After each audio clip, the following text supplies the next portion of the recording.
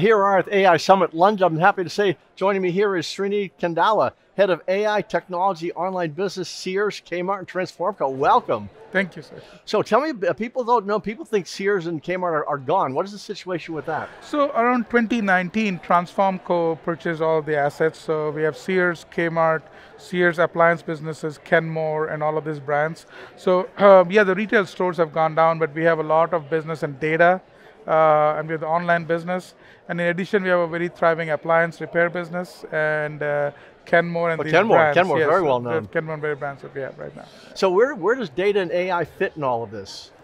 So there are a few things that we're trying to do. One is, of course, like we have a lot of data, very diverse data. For example, if you see, we have a credit card, but at the same time we have auto centers, and we have like retail sales data, repair data, appliances data, IoT data. So there's a whole landscape, and even from my Amazon days, when I look at what amount of data we have at Sears, it's like the breadth is much more vast and also more historical.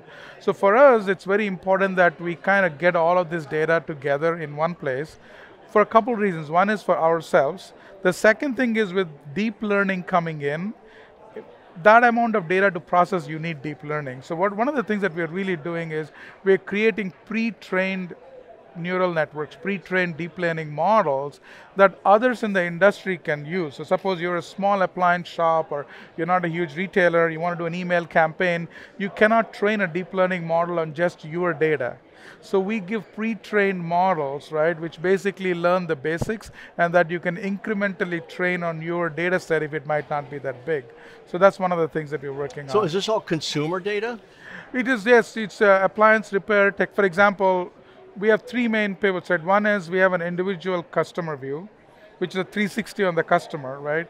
Then we have an individual appliance view, right, which is a 360 on the appliance. Did the appliance move from this home to another home? How many repairs did it have? Did it change hands? You know, the individual appliance view. How do you get that data? So we have like 100 million plus appliances that we have sold, right? So some of them are smart, some are not, but we have repair data even if it's not a smart appliance. So we would know that this refrigerator in 2018 that was sold, you know, had so many repairs, and you know, then it moved and somebody buys a protection agreement. Then they change the address. So we now know that, oh, this appliance moved from this home to another home. And then so we collect that, and then we also have individual geo data, right? So addresses and homes. And in addition to data we obviously scrape and augment it. Right? For example, if we know the home, then we know the value of the home and the value of the zip code that gets into this. And getting all of this using traditional data is not that, methods are not that great, so we tend to gravitate towards deep learning and create these models to kind of get and assimilate insights from this. So at the very end, what's the value? What do you, what somebody would do with all this information? So for example, we would know how do you price an insurance product when you buy an appliance, right?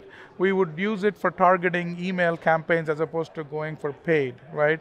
We would know how to price various products based on the demand that is coming up. And all of these are coming into what we can use as we go into where do we launch. For example, we are increasing smaller format stores. Right, so we know which location, where did our previous members were there when we were larger store, but you know, maybe it's like 5 different stores as opposed to one large one, and then what kind of inventory should go down there. So getting a 360 view, and it's also important what deep learning models pick up.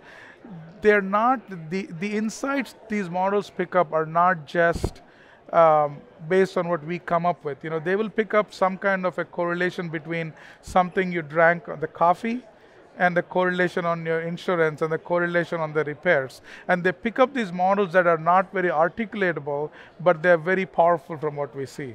So a year from now, if we're sitting here having a conversation, what will we be talking about? So few things. One is, of course, you know, how are we helping Kenmore, and how are we helping data with, you know, the appliance repair, the insurance programs, which we call as the warranty or the protection agreement programs.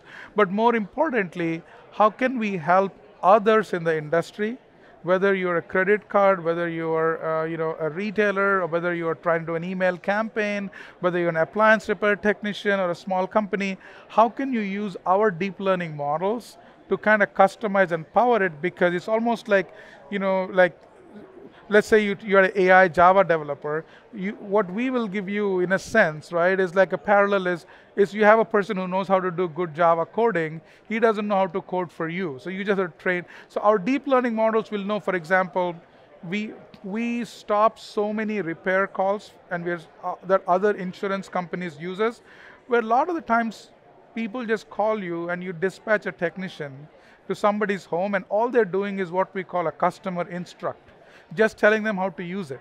And these calls go into the millions, right? And the two things happening. One is there is shortage of people who can do appliance repairs. So you're wasting valuable resources for calls that are not needed. Now we looked at 40 million calls, and now every time you call for something, the AI triages it. And then we use it, then we have Centricity is another company, they use our AI software to triage.